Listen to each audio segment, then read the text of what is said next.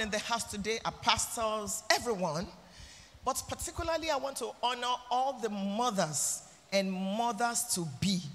If you are female, please be upstanding. The world in particular, May 8th will be for the Americas, but UK, Nigeria, Africa, and some other countries are celebrating us today. And I want to say happy, happy Mother's Day to each and every one of you. You will reap the fruit of your labors in the name of Jesus. And when your children are celebrating, you will not be in the mortuary. Give yourself a big hand for a job well done. Hallelujah. Thank you. Please be seated. This morning, I'm bringing a short word as instructed by my husband, Bishop Felix-Adejumo. Let's celebrate him.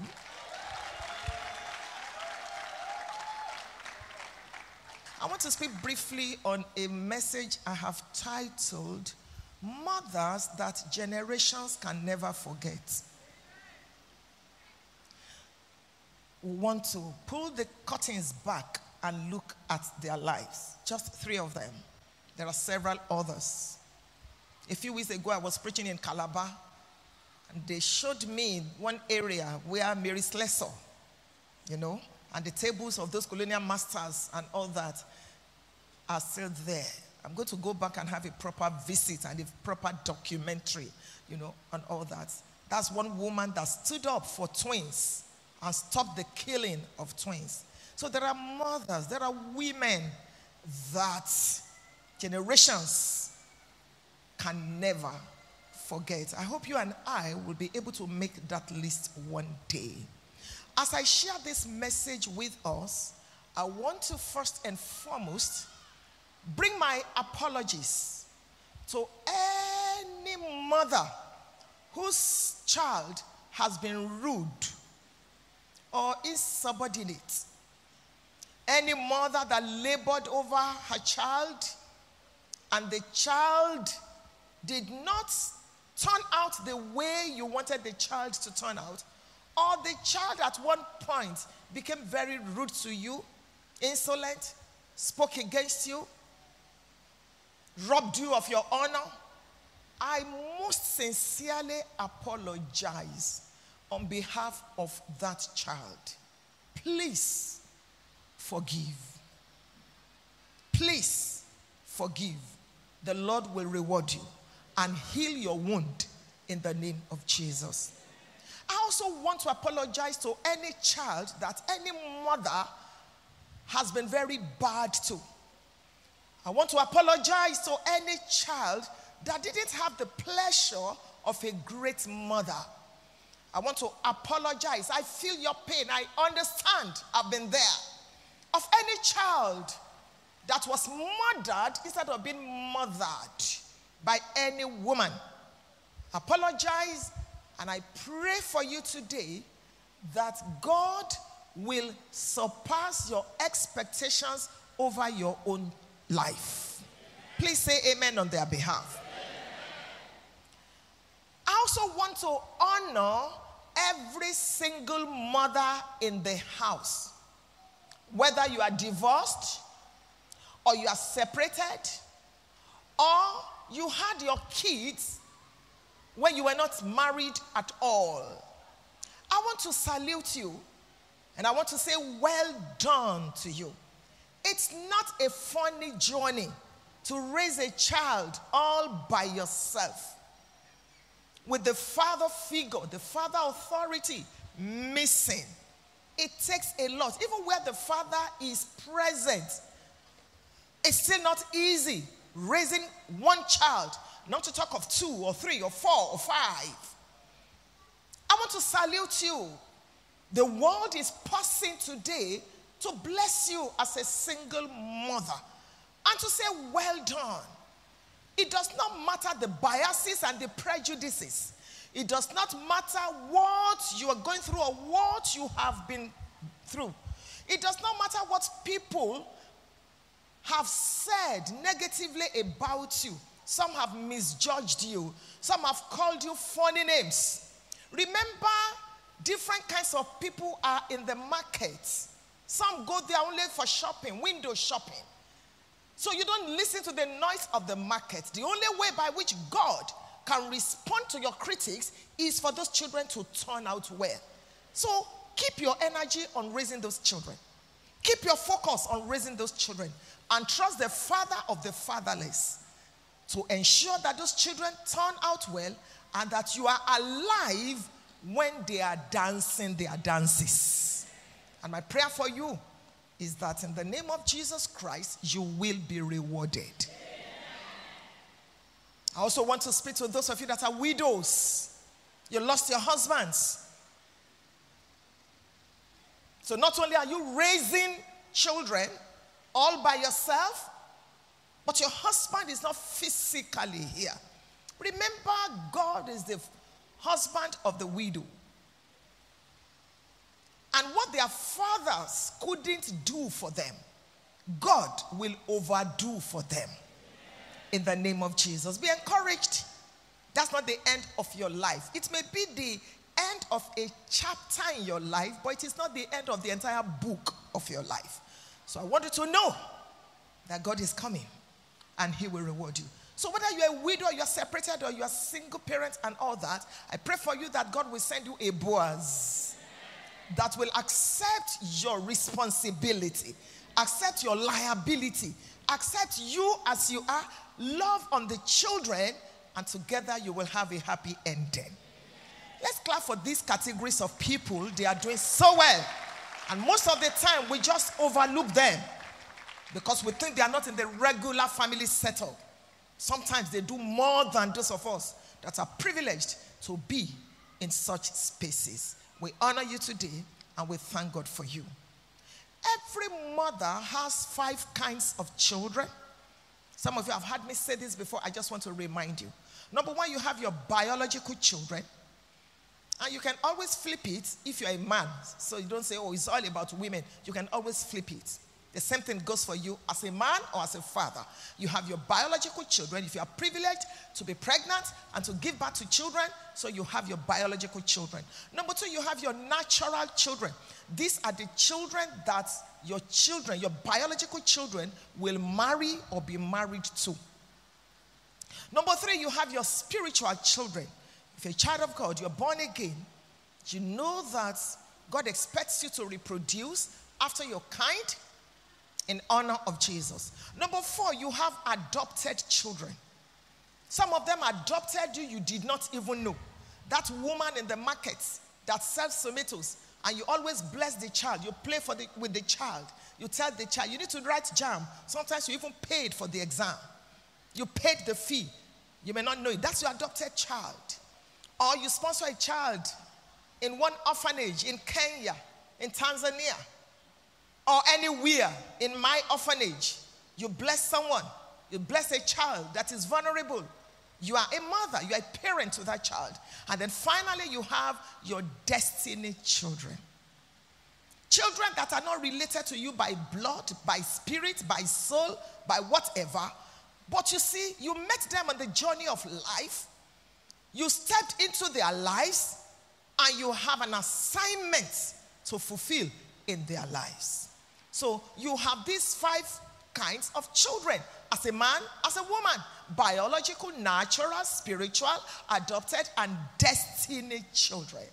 And these are huge and massive and colossal responsibilities that you cannot afford to fail. We're looking briefly at the mother that generations cannot forget as we celebrate Mother's Day. Today is the monthly Sunday, 2022. There are 4 kinds of mothers and therefore fathers. Number 1, you have absentee mothers. They are never there. Generations cannot forget them. They are never there. They are busy in ministry. They are busy in business. They are busy in politics. While their children are growing up, they don't show up. They are not there. They are absentees. And when they are there, they are not there. Let me give you a snippet of our journey. My husband and I, by God's grace, my husband is the founder of this ministry. So he's the bishop. And we've been married almost 38 years. When our kids were young, when they were toddlers and babies, both of us, in fact, when we were cutting, both of us agreed that we will raise our children by ourselves. Our parents will not raise our children. Both of us had the 4 living. No house help, no nanny will raise our children. We agreed. So I put my career on hold for a while my husband was working to raise our kids. And then after a few years, because we had them in quick succession, we agreed that that's what we were going to do. We wanted them to grow together. Let's change the diapers together and then let them grow. Let's be involved. It's not that we had one now and then 15 years after. No. Let's make these sacrifices together. As these children began to grow, we didn't know that God would put us in ministry. As these children began to grow, the responsibility of pastoring this ministry came upon us, and it was not easy at all. After the ministry started, I got pregnant again. So with pregnancy, being the first sweeper in church, with 3 toddlers, it was heavy. I thank God for my junior sister. She was with us, and that helped. When I speak about nanny or house helps, it is not practicable in this age. I'm talking about 30-something years ago. There's no way you will survive now with a career without a house help or a nanny. So don't misquote me. FFA says nanny is evil. I'm just telling you my story and my work. And it is peculiar to me. It is peculiar to my husband. It was what we decided. Because we didn't like the stories we were hearing about children.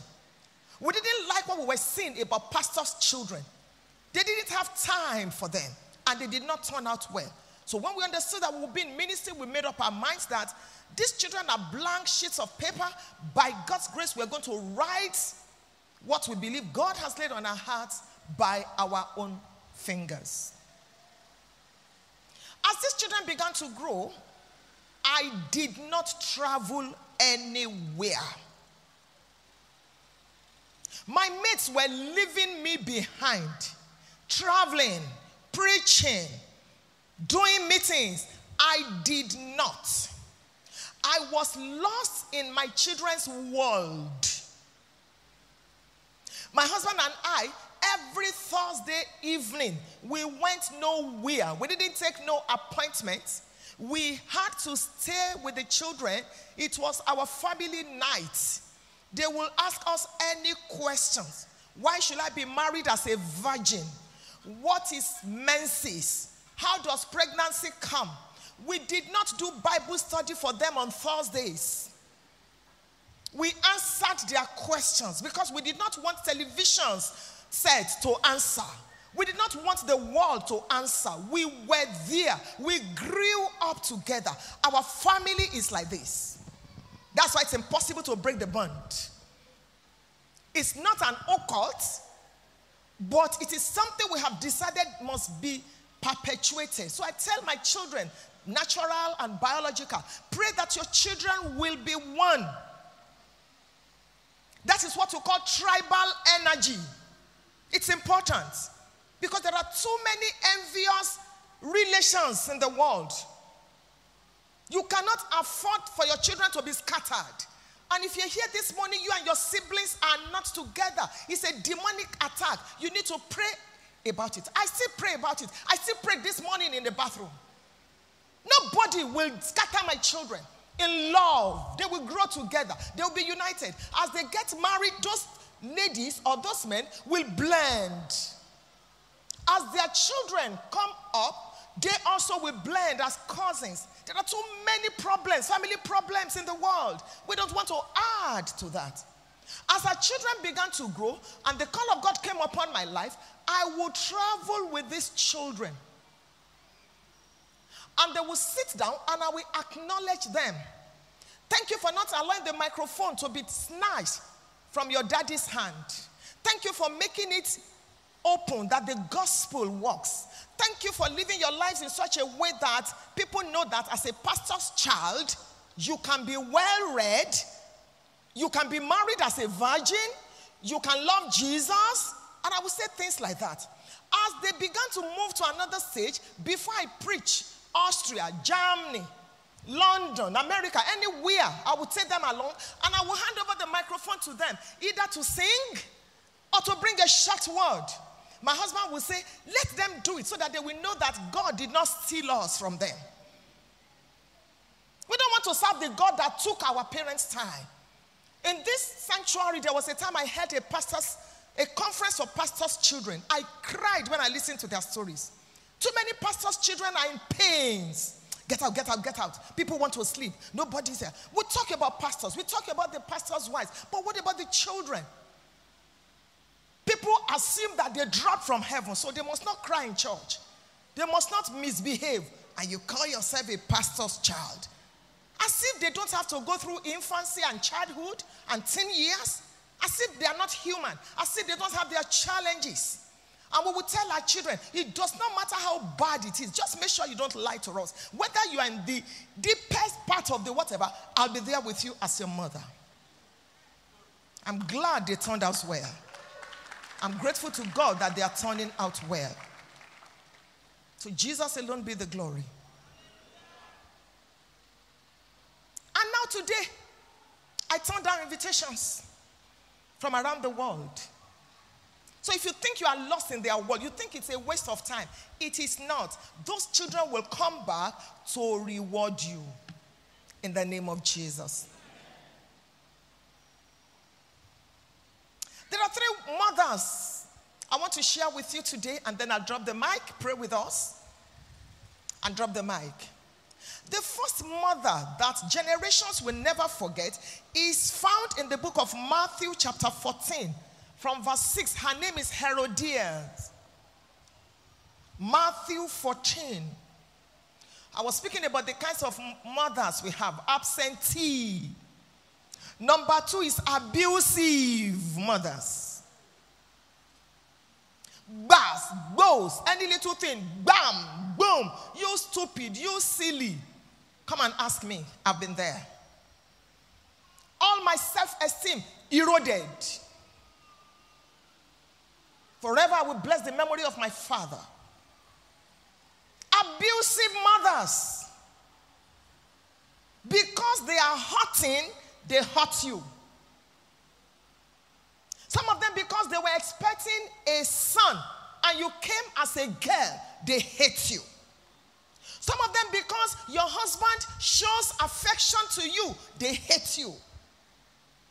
Some of them because of what they are going through. Maybe you are a product of a family planning device that failed. They didn't want you. They thought they were done and you came. And then they begin to maltreat you. Some of them, they don't know better. Abusive.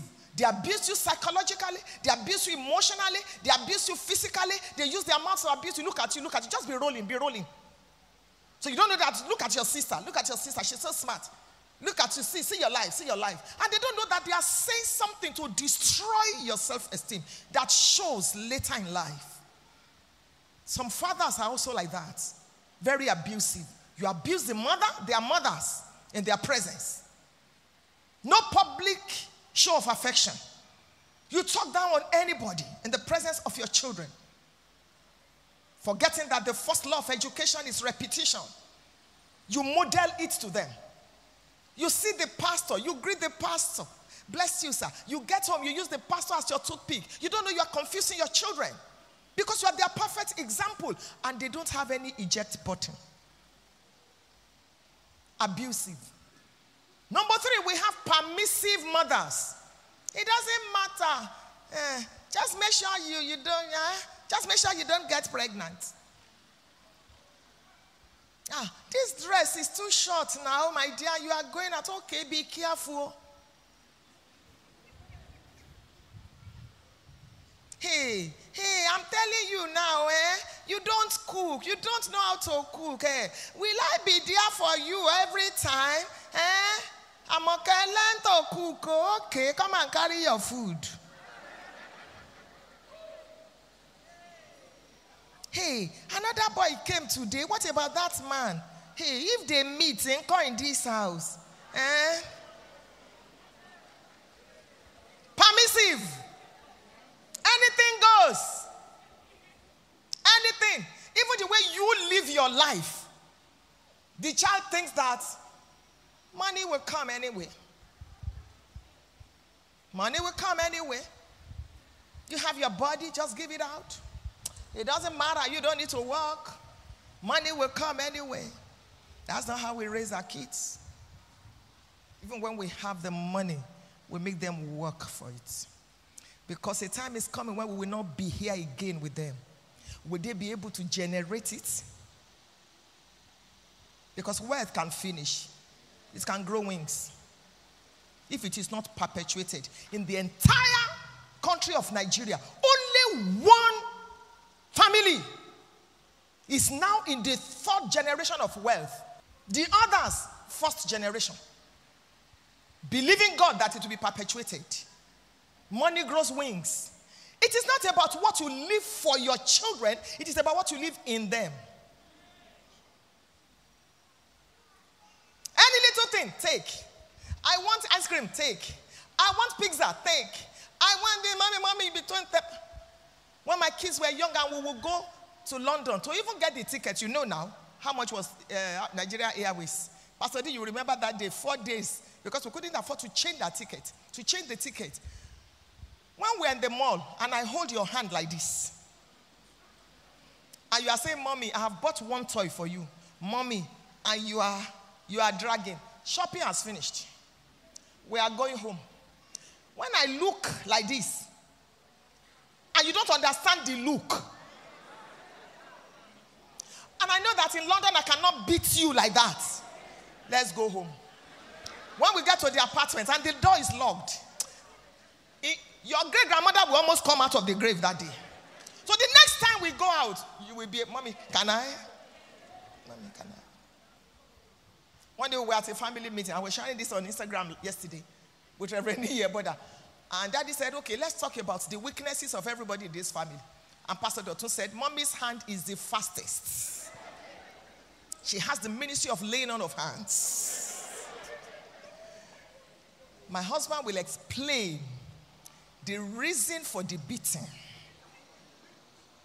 He will take his time. I don't have that time. Which explanation? By the time Daddy finishes, you will beg him to beat you. In fact, you will tell him, stop, sir, just beat me. Let me know that it's finished. Me, I don't need any explanation for you. Bass goes, you know. Sometimes it can be abusive. I'm sorry about it. I apologize. But, you know, praise the Lord. Permissive parents. And then you look at the children. Because they cannot. Some of Nigerian leaders that stole the commonwealth, you know, the wealth that we have that is common, and sent their children to school abroad. Go and see those children. They don't turn out well. It's not about what you leave for them. It's about what you leave in them. Can they recreate your wealth? Leave houses for them. Leave money for them. Can they recreate it? Because in my village they say, Agboju logo fare foshita. If you put your life on inheritances, you are set up for a lifetime poverty. After you have finished selling those houses, selling everything, and the person that built them is gone, can you create the wealth? Can you generate it? It doesn't matter. Leave him. Don't leave him. Oh. It's the future we're talking about. David was a fantastic man of God. David was anointed. David was loved by God, but he missed it in his family life. He produced Amnon that raped his sister. He produced Absalom that chased him out of the throne. He produced Adonijah. And it is not his fault. Who mentored him? Samuel mentored him. It was because of Samuel's children that Israel asked for a king. And it wasn't Samuel's fault. Who mentored him? Eli. Be careful who mentors you. Fantastic man, but no family life. Permissive.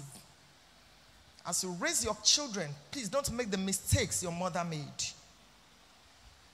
Don't repeat, don't perpetuate the mistakes that your aunties made.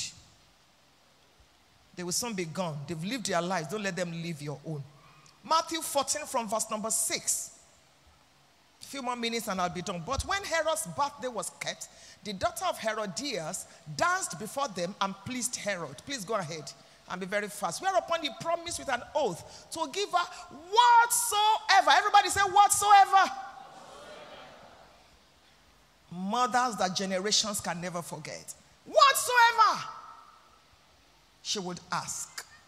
And she, being before instructed of her mother, said, give me here John Baptist's head in a charger. That will have been the richest heiress, the most talked about princess in the Bible. Her mother finished her. She asked for the head of John the Baptist. In 3 days, or max 1 week, the head became rotten instead of treasures. Can we ever forget that kind of a mother? What is your mother asking you to ask from life? What is your mother teaching you, and what are you teaching your children? Is it the head of John the Baptist? Don't greet that woman in church. Don't greet her because don't greet her. So you want your children to inherit your enemies. Because your husband left you, you are so bitter. You are telling your children with your attitude, with whatever, don't ever trust any man. Men are evil. Men are bad. See what your father did. John the Baptist. That's what we're doing unconsciously. Pray for them that they will not make the kind of mistakes. There are still good husbands in the world. I'm married to one of them. They're not perfect, but they're good. It's a pity, it's unfortunate that your husband was not. And I feel for you. But please don't perpetuate this. Don't let it run in the family. Psychologists have discovered that. Stop it. Stop the flow of this evil. Raise your kids well. Tell them it doesn't matter. Your father may not have done well, but you are a good man. You are not inheriting what he did. You are going to turn out well. The children will thank you later. Stop instructing your children to go and ask for the head of John the Baptist. What is the head of John the Baptist? Anything that will not last. Anything that cannot feed them. Anything that cannot make them to stand on their feet. Anything that is evil. Anything that is not a part of their destiny. I stand as a mother here, as a great mother, but not as a perfect one. Therefore, there are mistakes I have made that I don't want my children to make. They should look at my life and learn. This is not how to do it. Like I did with my mother. This is not how to do it. My father in the Lord, Bishop David Oyedepo, said to me one day in his office, I learned 23 things from my mentor and 15 were wrong. That's a wise man. And that does not reduce his mentor. Because Hebrews chapter 5, beginning from verse number 1 to verse 4, even the high priest is taken from among men. There are things you know now that I didn't know when I was raising my kids. You should not repeat that mistake as my child. I'm an example for you to know this is how to do it, this is not how to do it. This is wrong. I should kill this. I should take this to another level. That is life. You must be an improvement of the past generation. It must not run in the family. My mother will be pounding yam. You say something, she will use the, is it mortar or pestle you call it, to hit your mouth. Those of you that are here, you know.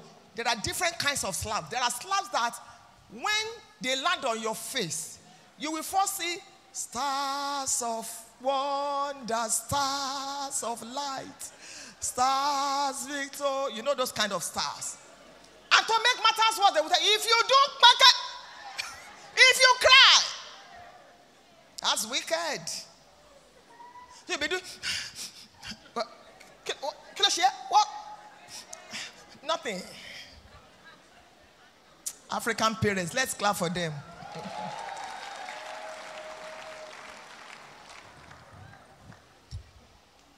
Herodias years. Terrible. Generations cannot forget her. She wasted that girl's destiny. Let's look at another mother, Rebecca. Genesis 27. Isaac was about to pass the baton. Isaac was about to release the covenant. Isaac was ready to go home. And because he knew that some blessings are not said, they are provoked, he called for Esau. You know, many times we talk about Esau. Do you know the greatest challenge Esau had? Late coming. It was lateness. If he had brought the food on time, maybe God would have used another method for Jacob. I curse every spirit of delay in your life. That was the same thing that killed Sapphira. If she was there when the husband died, she would have realized lateness is a terrible thing. You go late to church. You go late to work. On your wedding day, you are late. Late. It's a terrible thing. Rebecca, please give me that scripture. Genesis 27. Let's read it very quickly. Look at verse number 11. And it came to pass, let's go. And Jacob said to Rebekah his mother, behold, Esau my brother is a hairy man, and I'm a smooth man.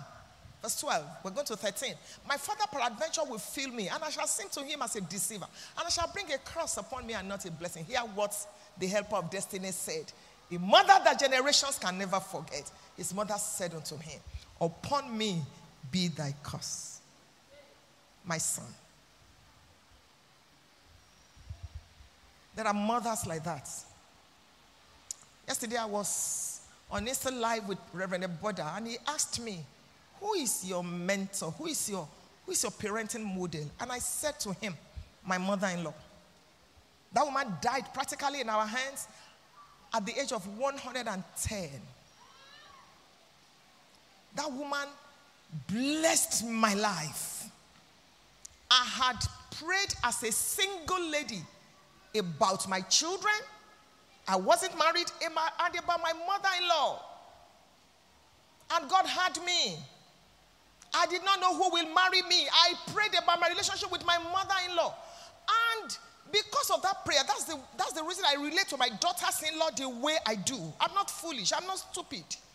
Because I know in the African setting, the African culture, there is this bias and, whatever between mother-in-law and daughter-in-law. I didn't want that. And I still don't want that. Not at all. I was preaching in Houston a few days ago, like 3 weeks now. And I was going to introduce my son-in-law and my daughter. And I said to the congregation, please honor my son that brought his wife. I didn't say my daughter and her husband. I said, my son. That's my son-in-law. My son that brought. Everybody laughed. That's the kind of relationship I want. And that's what we should. Let's change the trajectory. Let's change the story. Let's change the narrative. Hey, as I'm going to get married now. Hey, Ade, I hope you don't have a mother. Because he's on the list, so. The bucket, I have to. Show Niya. And you want to get married one day and expect that your children will pray that kind of prayer? Genesis 8:22. You saw it, you repeat. Snatch your mother-in-law from your husband. Make her your own mother. She's not perfect, no. But there is great reward. My mother-in-law taught me so much. Sacrifice. Bleeding and still giving. Just to save your children's lives. Just to cover their nakedness. Mothers will always be mothers. Even when those children are married, there are things you will not tell daddy. Daddy will tell you, you mean? He broke his iPad. Daddy will forget that when he too was in part 2, he broke his own iPad. I paid his school fees. I bought that iPad. You cannot. There are things you will do. That is, I hope you are not in church. There are things you will do just to cover your. Sometimes when I'm on the street and I see some inscriptions, Olaiya, I understand. Women, may God give you your own. When a woman does not have her own, she suffers, her children suffer. There is no man that can adequately take care of every need. Let me make you laugh again. Your husband is not El Shaddai, else he shall die. It's true. So you need to help him. No man wants a liability around him. You can't sit down at home and just be eating and be getting fatter and fatter and fatter. And until daddy comes, you cannot buy tomatoes. Until daddy comes, you cannot cook. What kind of a life is that? If you need to go back to school, go back to school. I went back to school after 4 children. And I led my class. And I'm still in school. Every day I'm in school. My husband said to me this morning, throughout yesterday, I was just thinking about you. What kind of a woman is this? You are so inspiring. I'm in business. I'm a coach. I was in London 2 days ago, and I missed my flight. British Airways, first class. That was painful. Pastor Dewi, I cried. As Bishop's wife, I cried. Oh, I told Didi, I said, Didi, I missed my flight. Why did I miss my flight? Because there was confusion between the Nigerian government and British Airways. And I had to go do another test that we thought we didn't need. And I missed the flight. I had to go buy another ticket on the spot. Now, you don't have money, you can do that. Hello, Daddy. Please send me, Daddy. Send you what? Stay there in London.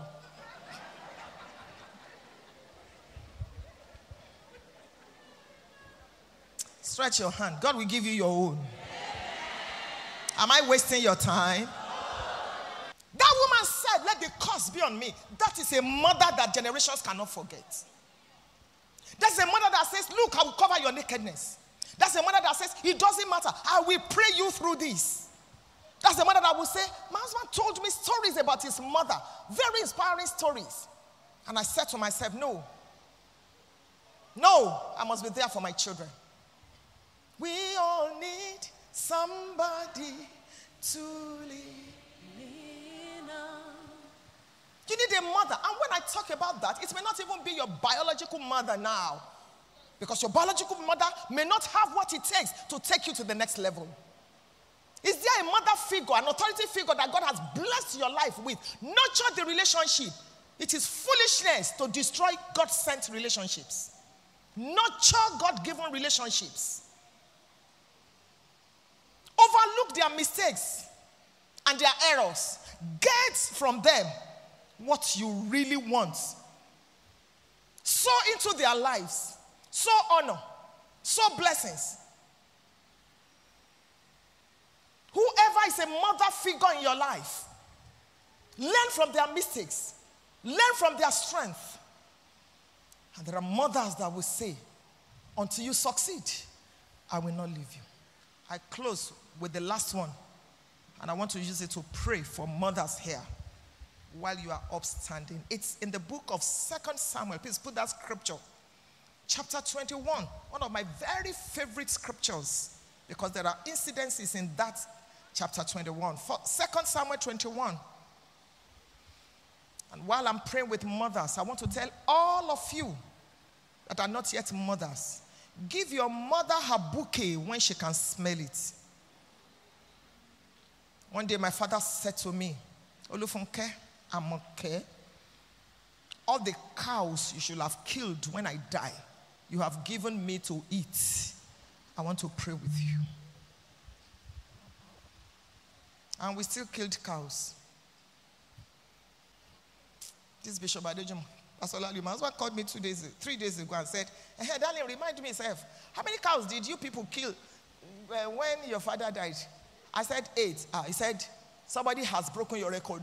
He said, beside our house here, somebody just died that they have killed 15 cows. I said, but our own that time now. How many years ago now? I try now. I try now. 8 cows. I try now. 2 Samuel 21, beginning from verse 13. There was famine, and the Gibeonites said that they should kill children. You you will not inherit the battles of your fathers. It's a great prayer I just prayed for you. What you didn't know. I was studying the scriptures recently, and a king, Ahab, God said, I'm going to do this and that. And the man repented. God said, I won't do it in your time. I will do it when you're a child. The child that didn't know anything, that did not know anything, that is what we call inherited battle. The child was not there. It wasn't the child that sinned. God transferred the punishment to the child. You will not inherit the battles of your fathers. Isaiah 14:21. Prepare a slaughter for him because of the iniquity of the father, so that their heads will not rise. It's there in the Bible now. Isaiah 14:21. Some people have problems today because of what their fathers did. You will not inherit the battles of your household. Please go back to that scripture. I want to pray and take my seat. 2 Samuel 21. And Rizpah. Let's look at verse 9.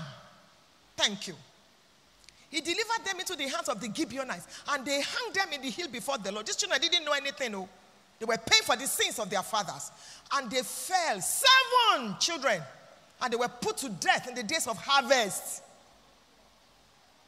In the first days, in the beginning of barley harvest, yes, verse 10, and Rizpah, the daughter of Aiah, took sackcloth and spread it for her upon the rock from the beginning of harvest until water dropped upon them out of heaven, and suffered neither the birds of the air to rest on them by day, nor the beasts of the field. But look at the pictorial image of what I just read to you. Those children died because of the iniquities of their fathers, in fact, forefathers, and they laid them in state. You know what you go when you go for lying state? Those children were laid in state. Instead of the children to lie their mother in state, the mother laid them in state. She now took a sackcloth and she was driving away flies, birds of the air from them. And the devil is, I hate the devil. You know the period, it was harvest time. When her mates were harvesting, she was lying her own in state and driving away. When your children should be blessing you, that's not the time to be taking gari. Not because you just want to take gari, but because they cannot eat if you don't take the gari there.